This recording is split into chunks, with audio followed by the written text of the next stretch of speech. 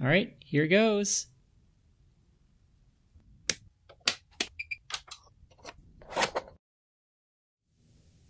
Hello Internet, my name is Quinn and this is Blondihacks.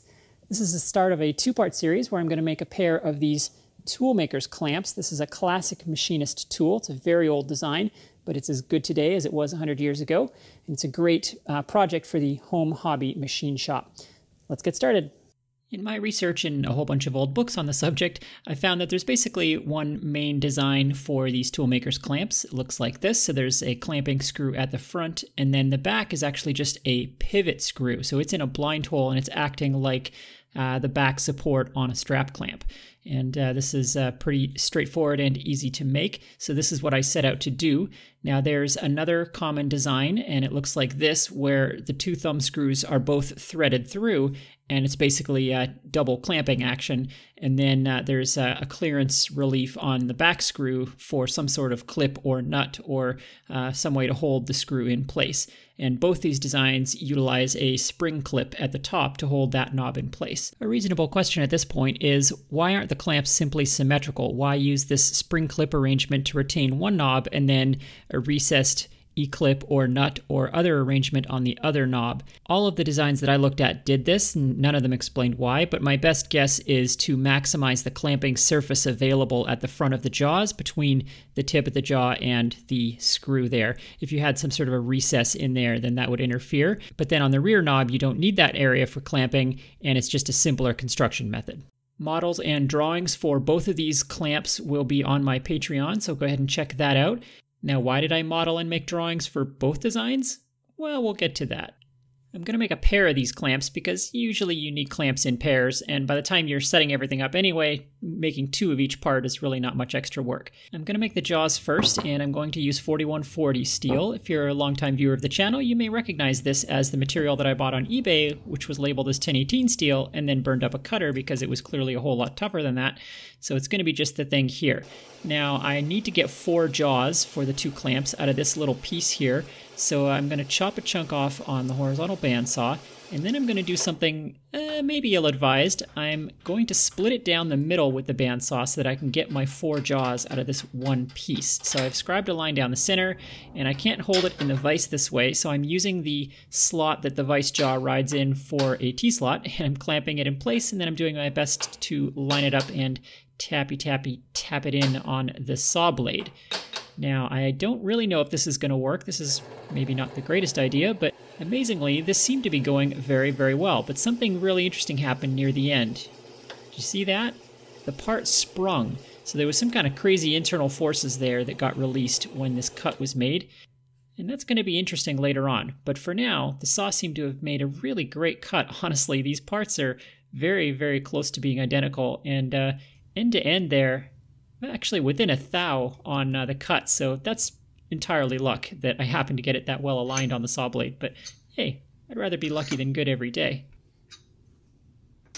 Now I need 4 identical blanks for the 4 jaws, so I'm going to set this up here and square up the stock, and you'll notice I'm using a copper wire there on the movable jaw instead of my usual piece of round bar. I've had people suggest this and I wanted to give it a shot, so here we are, and actually I like it. I think I might start using this as my go-to for canceling out the influence of the movable jaw against an unmachined surface. This is just the standard method I use for squaring up stock. If you want to know all the details about what I'm doing here, check out my Mill Skills playlist where I have a dedicated video on squaring up stock. But the TLDR is you machine one side, put that side against the fixed jaw, and rotate it around, keeping the machined surfaces against the fixed jaw as you go. And deburring between each step here, I'm using this little Noga tool. Here on the second to last surface, something interesting happened. The milling cutter drifted off the surface there, and so it looks like there is a pretty substantial bend in there. So I put a light and a straight edge on there, and sure enough, this thing is a banana. And we saw this earlier when it sprung on the saw. So I flipped it over such that the stems of the banana, if you will, are facing downwards, and then I touched off on the high spot, which is in the middle, and then I proceeded to machine just enough off such that it cleaned up end to end, and that should take the bend out of this side. And so now I've got like a skateboard ramp. It's flat on the bottom, but the other side of this part is going to be curved downwards. So then I flipped it over, and you can see how now I'm able to clean it up with a very light pass. So this appears to have succeeded in taking that banana out of it.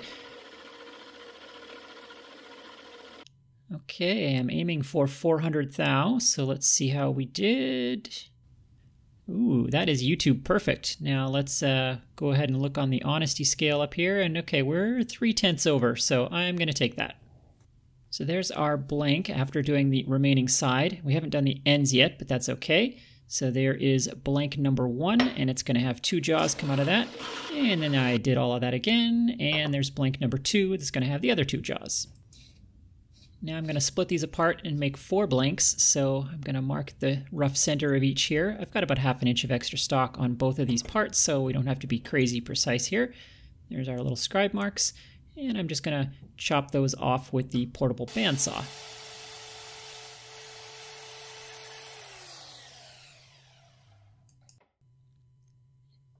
And now I have 4 jaw blanks with rough cut ends. So my next task is going to be to square up one end and bring them to length.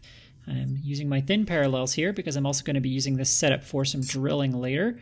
So I'm setting up the first blank here, and it doesn't matter where I put it in the vise because I'm just getting one side flat as a reference for the overall length. And of course, tap that in, and I'll mill that end flat.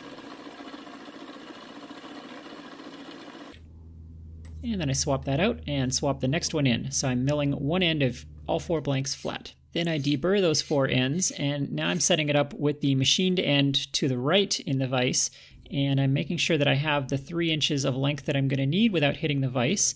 And now I'm establishing some coordinates. So I'm edge finding on either side to get a center line using the half function on the DRO, and then I edge find on the end and then move in the radius of the edge finder. So now I have a 0 point that's on center line at one end. And then I put an end stop in here, so this will be repeatable. And now I can move the table down 3 inches, which will be the length of my part, plus the radius of my cutter, which puts me at 375. And now if I mill that off, the part will be perfectly on length. However, that would be too big a cut. So instead what I do is I switch over to incremental on the DRO, and I zero the X right there. And then I can move the cutter back, touch off, and now when I look at my DRO, you can see that's how much I have to remove. So if I just mill down to 0 and however many passes I needed, I'm going to be back on the 375 mark that I had on the absolute scale. Great trick with the incremental on the DRO. And now I can swap out, use my end stop, and do all the other pieces to that exact same position on the DRO, and they're all going to be the perfect length and the same length. Now without moving anything, I'm going to spot the 3 holes that the top jaw needs because I still have my coordinate system referencing from the one end there. I do both top jaws, and then I also spot the 2 holes for both bottom jaws. And now I can switch out to my clearance drill size. Whoa. I actually just made a pretty big mistake. You recall at the beginning I said I had set off to make what's called the type 1 clamp with the blind hole. But look what I just did. I put 3 spots on one side of the top jaw. That's not actually right. One of those spots should have been on the underside because that hole is blind from the below. So I went off and had a good sulk, and that's when I went back to the books and I found the type 2 clamp that has through holes on the top jaw. So I was able to salvage the work that I had just done. So I switched to making what I'm calling the type 2 clamp at this moment, and well, here we are. Each of the jaws has a clearance hole and a threaded hole on opposite sides. So this is the clearance drill for the thread that I'm using on these thumb screws is a 1228. And it would just happen to be the perfect size for the jaws that I could make from the size of material that I had. Quarter 20 was going to be too big and number 10 was going to be too small. So a little bit of an unusual size, but I'm clearance drilling for 1228 at one end and drilling for the tapping size at the other. And the 2 top jaws also have a little 832 blind hole in them for the little bolt that holds the clip in place.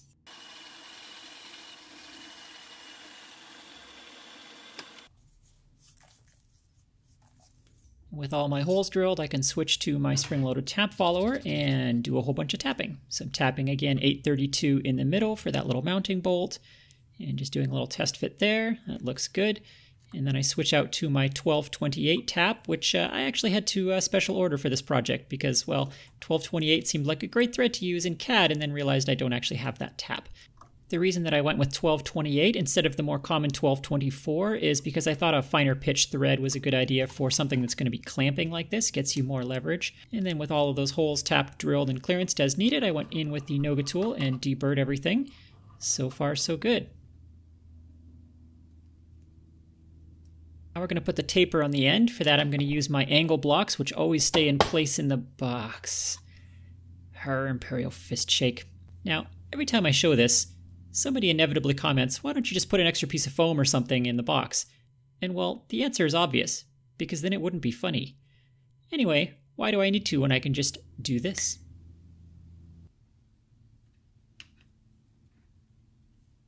Okay, so I'm setting up with a 20-degree angle block here, and I'm just going to touch off on the top there, and then I proceed to mill this down. I'm doing 30 thou passes. I'm being pretty conservative because I don't want to risk shifting this in the vise.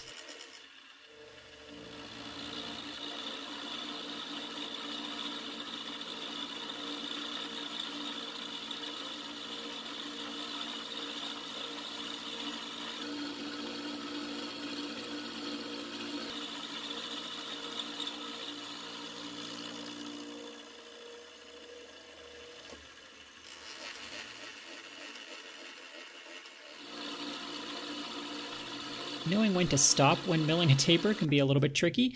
If it's something critical, there's, a bunch of trigonometry you can do to get it precise, but for something like this where it's mostly aesthetic, here's a couple of low precision ways to do it. One is just to try to catch the very edge of it with the micrometer and check that against the drawing. Another way is to just use your machinist scale and measure the thickness. That's often easier than the micrometer. Or you can also measure the top size of that surface. And I like to mark that what's called an aligned dimension on the drawing so that I can easily measure that and know when I'm basically there. In this case, it's more important that the 4 tapers be the same rather than being a specific dimension. So I made this setup repeatable. I've actually got an end stop on the angle block. You can just see out of frame there a little bit. And then I'm aligning the end of each jaw with the edge of the vise using parallel or whatever handy flat thing is lying around. So if the stock is aligned and the angle block are both aligned, then I know I can mill down to the same reading on the quill DRO, and just like magic, we end up with 2 identical tapers. I mean, it's not magic, it's math. Stay in school, kids. And deburr, deburr, deburr. And now we have 4 lovely looking jaws, 2 bottoms and 2 tops. And we are ready for the next step. Waka waka waka waka waka waka waka waka waka waka. One last little detail is I need to set these guys back up, flipped over, so that we can mill a little recess on the back of the lower jaws, and that's clearance for the little E-clip that holds this knob in place.